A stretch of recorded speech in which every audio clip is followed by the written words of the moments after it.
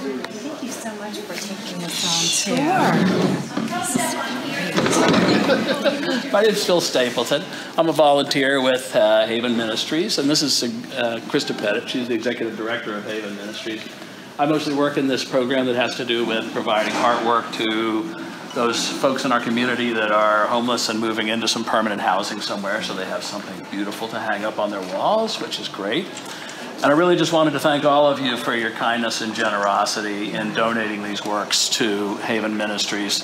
I know it's hard to imagine what it would be like to live in a place where you come home and there's nothing on the walls anywhere to look at. I mean, that would be, to me, very depressing. And, so having some beautiful things to look at and enjoy, I think is just a wonderful thing. And again, we really appreciate your help. Krista, you want to talk a couple minutes about what Haven Ministries does? This is awesome. And I know I've been in clients' homes before, and there's been artwork on their wall. I said, oh, I love your artwork. It's great.